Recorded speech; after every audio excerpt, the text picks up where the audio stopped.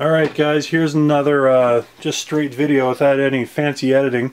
I did make obviously some more progress on the turbine. I'm going to make this short and sweet and give you a quick little output check on the point I am now.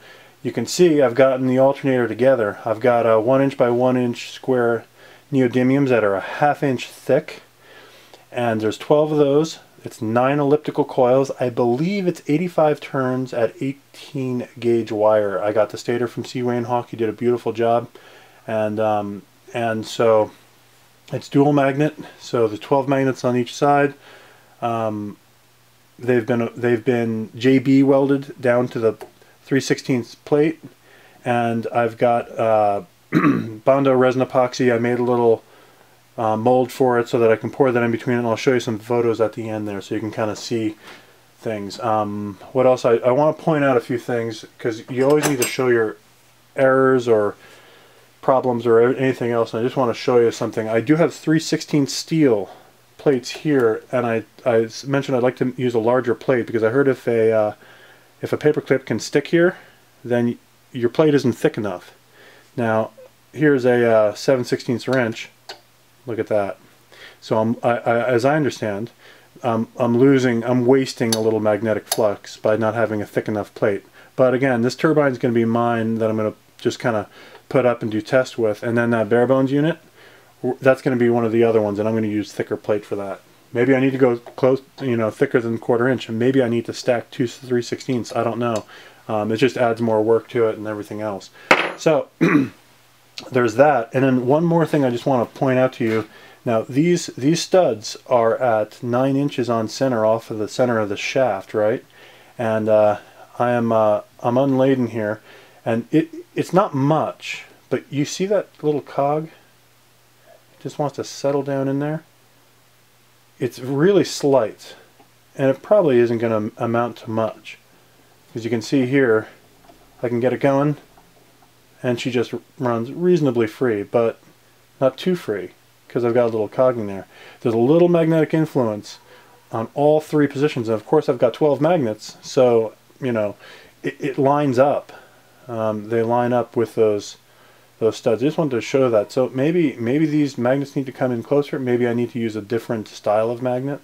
There's some things there, but I just wanted to point that out. So this is all testing, and I just wanted to indicate that right off the bat. So the test. I know how you guys are. I'm the same way. I want to just see the output of this thing.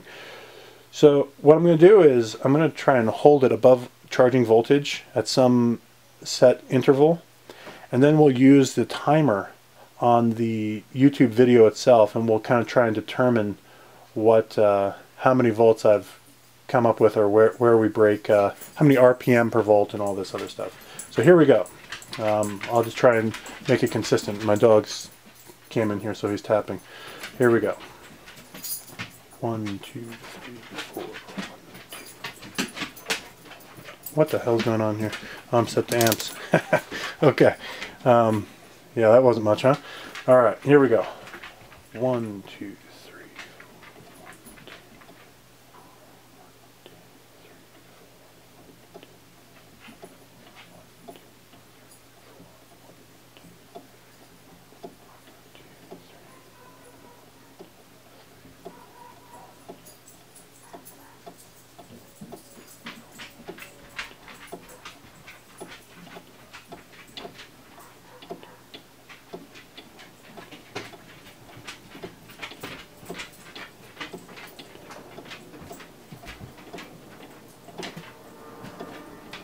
Okay, so in that range of time that I had there, we should be able to determine how many volts that was, and obviously I'll probably put some kind of title on that.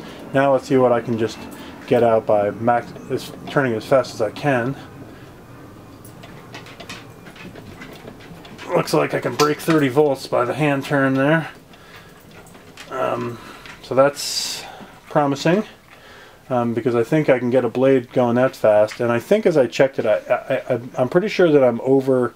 I tried to check it with a metronome app, and I don't think I'm going to be able to get anything too accurate with that, but I believe I'm over 12 volts at about approximately 120 RPM, but we'll check the video, so I don't want to make a statement and have to take it back. But I think it's well within what's possible for this. So okay, so that's just open volts for what that's worth. We all know open volts are not the real measure of what a turbine is going to put out. And here we're going to flip this multimeter over to amps. And again, this is three-phase, and I have it set up to this three-phase rectifier that I've more or less cobbled together from some Radio Shack full wave rectifiers. So that's how this is coming together. So this is DC, right? That was DC open volts. So here's just amps, and we're just going to try and see what we can get by the hand turn here without hurting myself.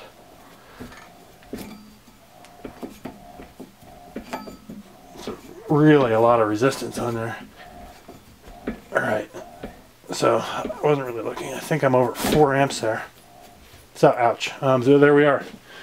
And there's a lot of resistance there. So again, promising turbine. This is going to be a very quick video. I'm going to show a few pictures at the end of some of the technique I've used to put it together.